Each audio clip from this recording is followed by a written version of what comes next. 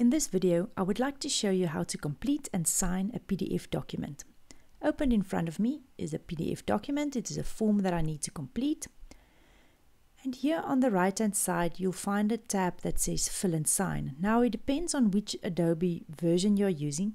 The tab may be sitting here somewhere lower down, but find it and click on it.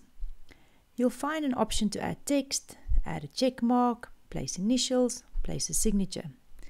To add text, click on the button and type your name, surname, and start completing the form. Now lower down, a signature is needed. To place the signature, there's various options. You can either type a signature, nice signature font. You can use the webcam feature, quite a nice option. With this option, you sign on a piece of white paper. Then you just follow the instructions. There's a blue line that you need to position your signature on, and in that way the webcam captures your signature. You can draw the signature.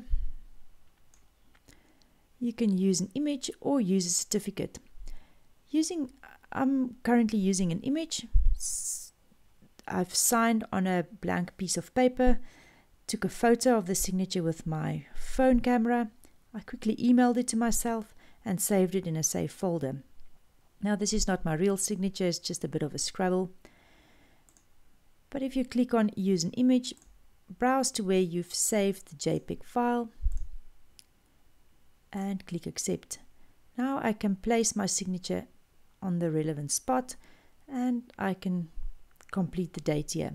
Now what's also quite convenient is that you have this option of adding a check mark, where you can position the check mark in a tick box wherever needed.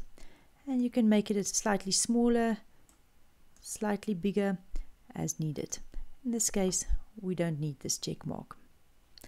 I hope this video will help you to complete and sign a PDF document. Enjoy.